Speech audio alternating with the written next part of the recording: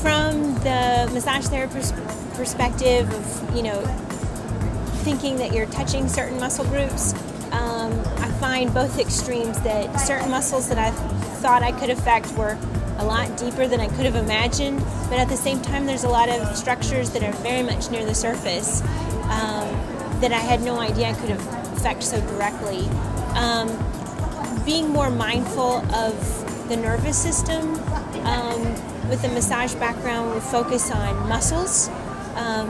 but with the cadaver lab experience you realize that you have direct access to other systems in the body too.